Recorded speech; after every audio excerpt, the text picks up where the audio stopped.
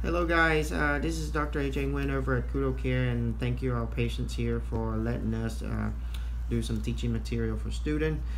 Today I'm going to do an injection for keloid scar or hypertrophic scar. The difference between is that the keloid is raining outside the scar itself and not in the wound. Hypertrophic scar is still in the wound.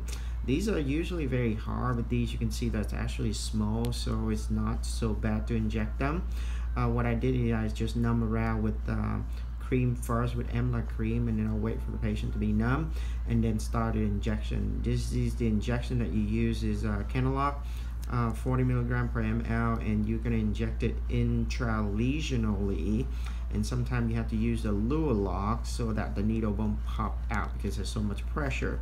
There are a couple of things you can need to know before this is make sure that the patient is comfortable. The second thing is that sometimes you have to inject several times, and you can see scar changes from 1 week to 1 month.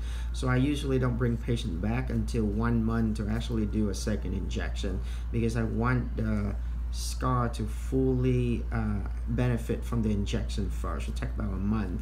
Also, there's other way that you can remove scar, which is not very effective. Number one is surgery.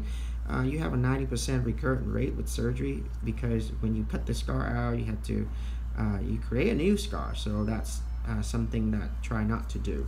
Second thing is you can do radiation therapy, and you do that for cancer patient, but sometimes you do that for scar. Another one, you can do silicone patch. Another option is laser as well, and also cream, but cream also take forever.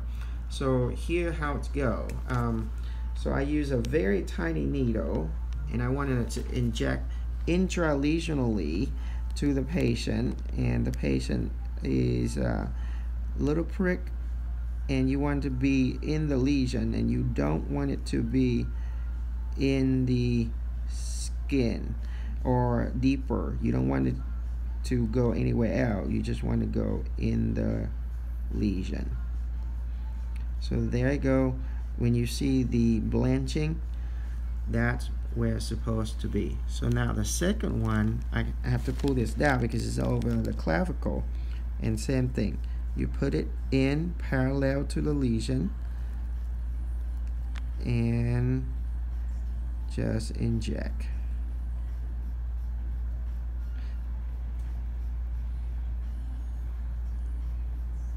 Okay, thank you very much, guys.